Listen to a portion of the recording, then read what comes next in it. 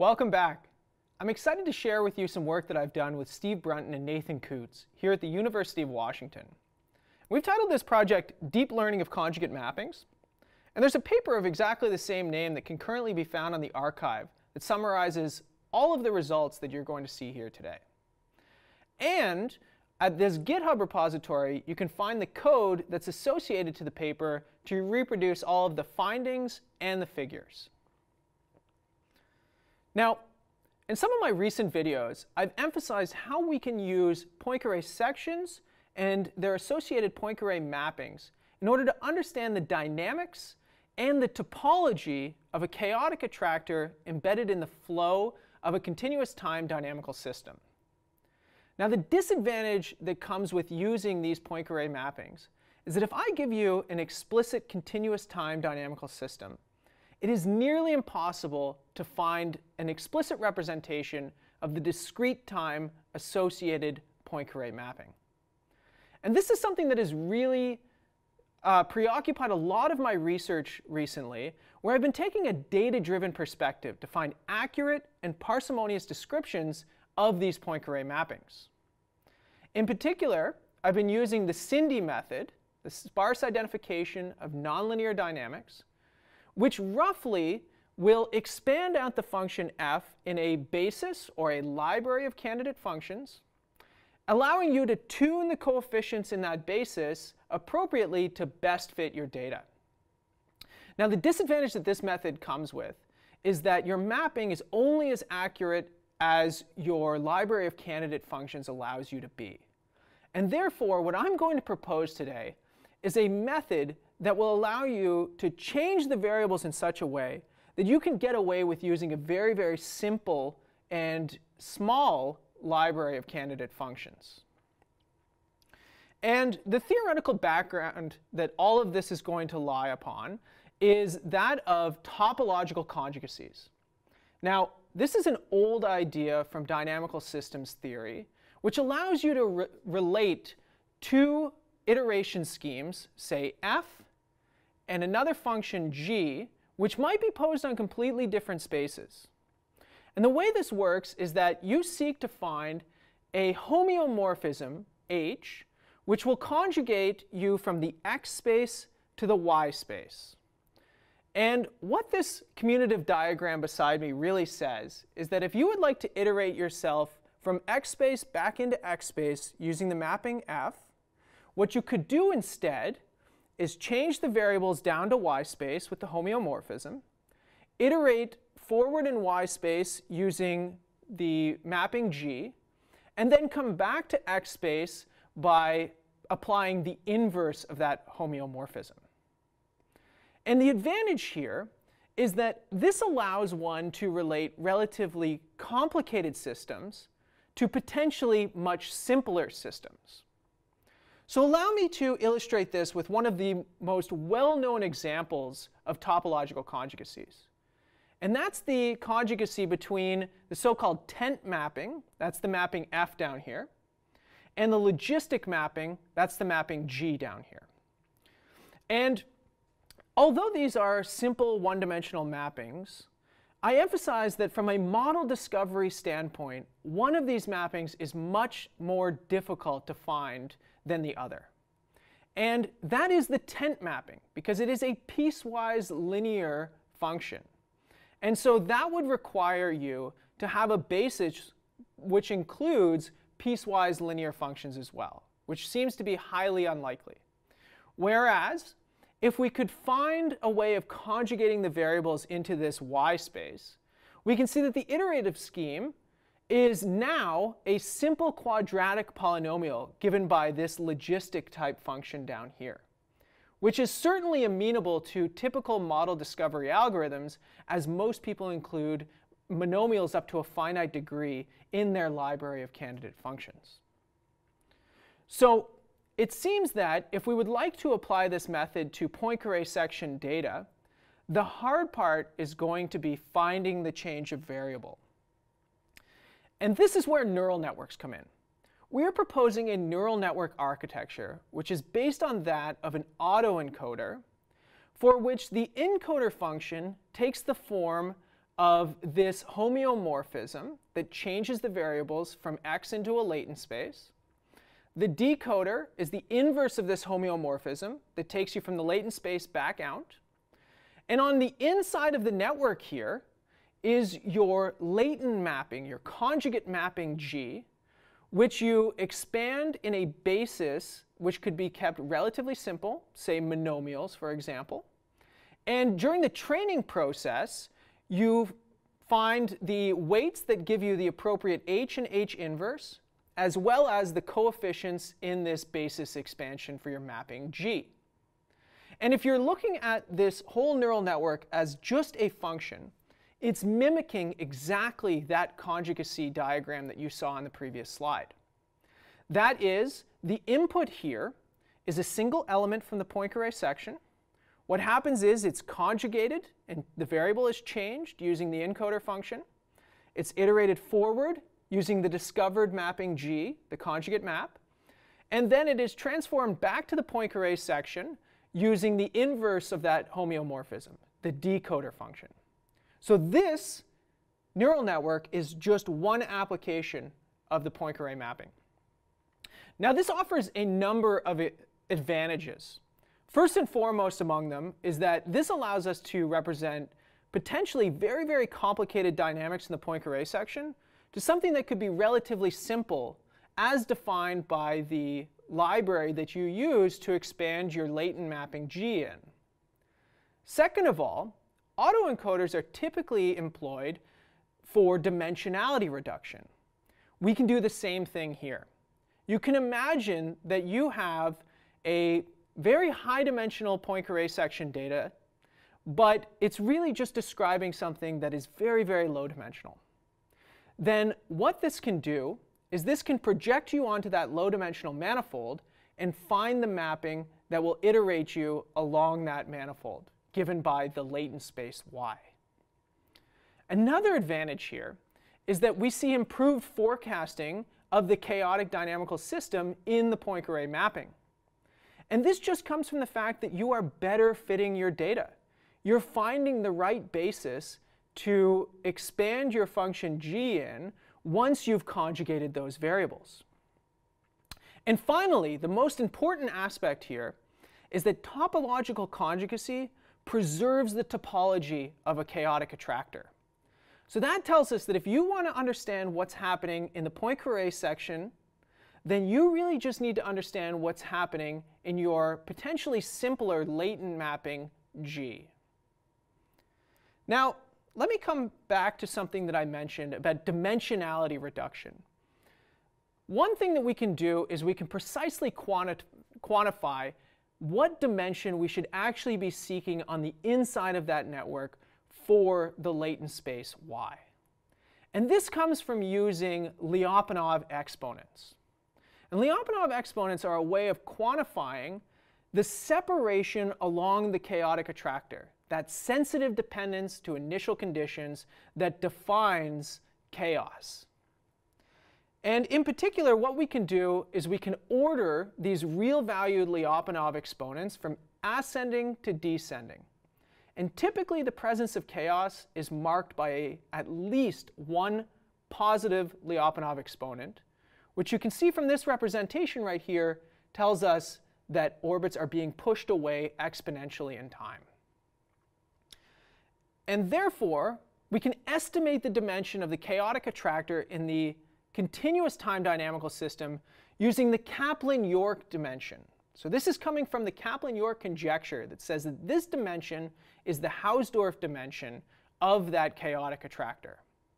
And since we are moving to a Poincare section, we will take one dimension off of this Kaplan-York dimension, and that will be our dimension of the latent space inside of the network. Let me illustrate this with my favorite chaotic dynamical system, and that is the Rosler system. This is a three-dimensional chaotic system in three variables, x, y, and z. The precise representation of the system is given on the board here.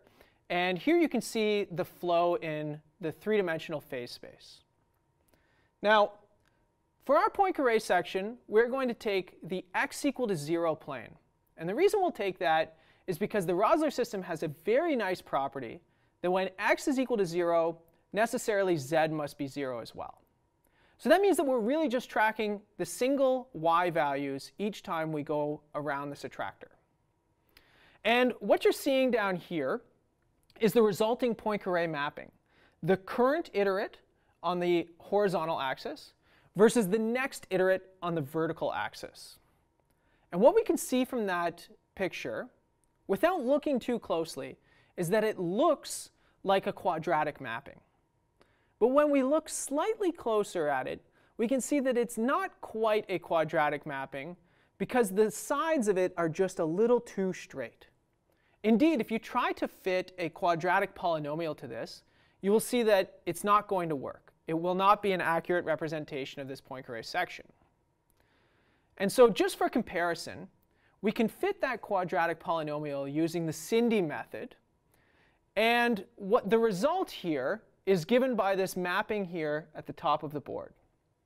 Now, what I've done is I've conjugated the variables so that it's easy to compare between the Cindy model and the conjugacy model. And what you can see from the conjugacy model is that this is the result of applying our neural network to discover the latent space mapping G. They are both in the same form. The only thing that differs between the two of them is the leading coefficient in their logistic type functions. And so the question is, which one is better?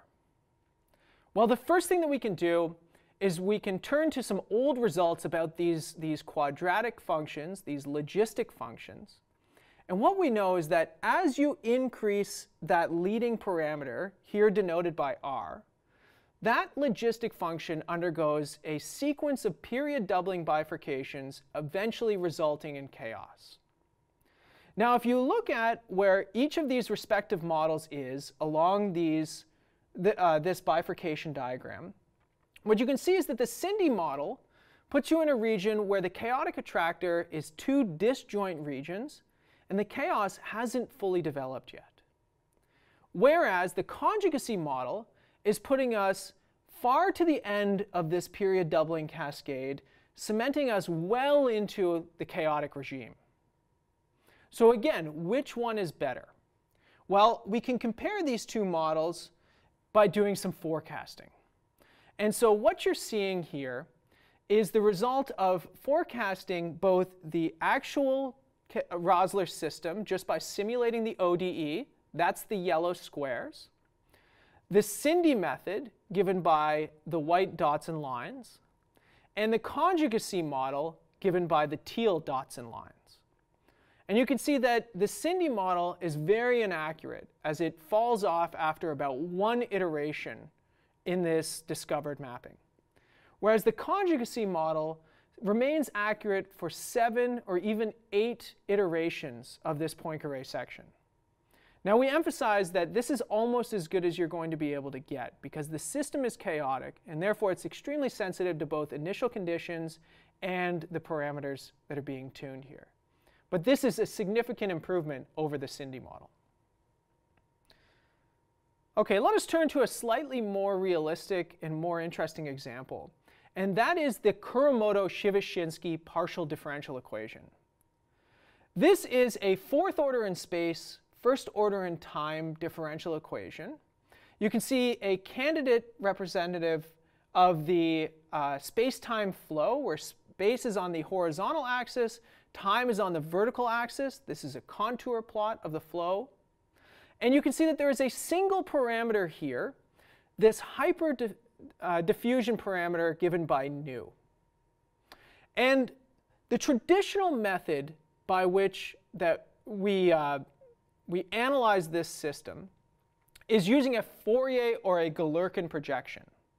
That is, we are going to expand the PDE solution u of x and t in terms of the odd Fourier modes, sine of kt, and write down a large coupled nonlinear dynamical system for those Fourier coefficients a, k of t. And this has been investigated by a number of authors, In a recent paper from 2015, it was shown that in this system, as you decrease the value of nu, your system undergoes a period doubling cascade, eventually culminating in chaos. Just like what we saw on the previous slide with the logistic system. And what you can do is you can see that in this region of nu values, where you're experiencing this period doubling cascade, the Kaplan-York dimension is approximately 2, telling you that the chaotic attractor is really just two-dimensional, even if you're using a number of modes to describe this projection. That means that your Poincare section data should be described by a one-dimensional attractor. And what we're able to do with this method is we're able to use 14 Fourier modes, and we're able to find a conjugacy between that 13-dimensional Poincare data and a simple logistic mapping, a one-dimensional mapping that describes 13-dimensional data. An example of one of our results comes from this value of nu near the end of the period doubling cascade, for which we find it is conjugate to just a simple logistic mapping where the leading coefficient is 3.96, which is very, very close to the culmination of that period doubling cascade. And now one of the things that you can really do with this is now you can understand the topology of that chaotic attractor. For example, you can pull out the location of the unstable periodic orbits in the Kuromoto flow that using just this simple logistic mapping. That is, all you need to do is mine out the recurrent points from that conjugate logistic mapping, map them back to the full 13-dimensional Poincare section. You can use that data to initialize a shooting method that provides you with accurate initial guesses to find those unstable periodic orbits that are embedded within this chaotic flow. And so some candidate examples are given right here. In the background right here is in white is the full chaotic attractor, and superimposed in blue on top of that is the shortest period unstable periodic orbit that makes up the skeleton of this chaotic attractor. And then the remaining unstable periodic orbits are a sample of the low period orbits that can be extracted using this method. I want to emphasize that in the paper we go through many more examples and we apply these methods to a variety of different nonlinear dynamical systems. So we go far beyond just the Rosler and the Kuromoto-Shibashinsky systems.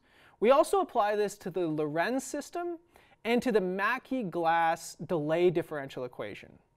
This tells us that our methods can be used to analyze both low-dimensional and high-dimensional ordinary differential equations, as well as infinite-dimensional delay differential equations.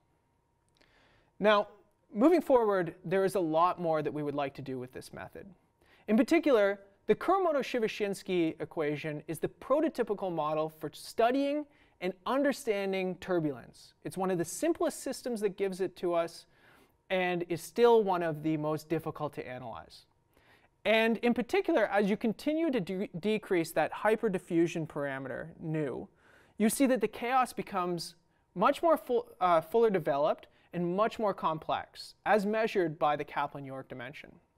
And so therefore, we would like to continue to push that parameter nu down to better understand the high-dimensional attractors that are emerging using this conjugacy method. And as an example of some of our work that we've been able to do here, you can see right here is the chaotic attractor superimposed against the 10th Fourier mode against the first Fourier mode for a much smaller value of nu than what I showed you on the previous slide. And again, you can see superimposed over top of that chaotic attractor is one of the unstable periodic orbits, which we've been referring to as the bat, as you can see from the image here. And since I mentioned turbulence, of course, the place that we want to be able to take this is to understand turbulent fluid dynamics. We hope to report on this in the near future, and I thank you very much for watching.